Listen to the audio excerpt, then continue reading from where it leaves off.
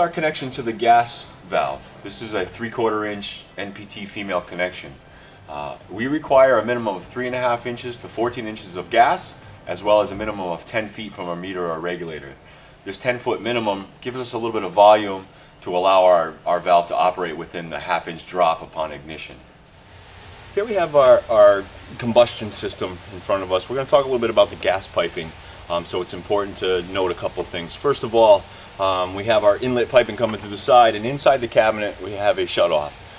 So it's important for a contractor when working or installing, we can keep this shut off. And this will not allow any fuel to the gas valve. Also very important during the testing of the lines. The valve is only rated for 3.5 to 14 inches.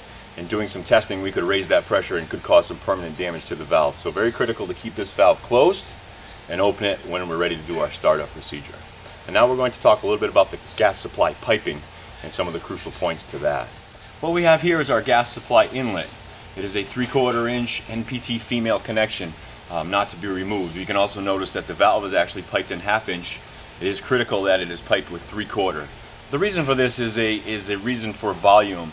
Our gas valves work in a negative pressure, so we're looking for a volume. So when the valve opens, the pressure is pulled, and we do not want to pull that pressure down to zero. So it's critical that we have a minimum of 10 feet from a regulator, meter, and other devices to the unit. This is why you will see this 3/4 inch.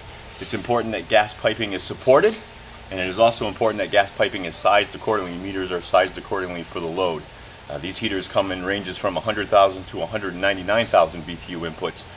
So the size of the meter matters, especially when going into a job, perhaps when we had a smaller heater or a smaller gas appliance installed.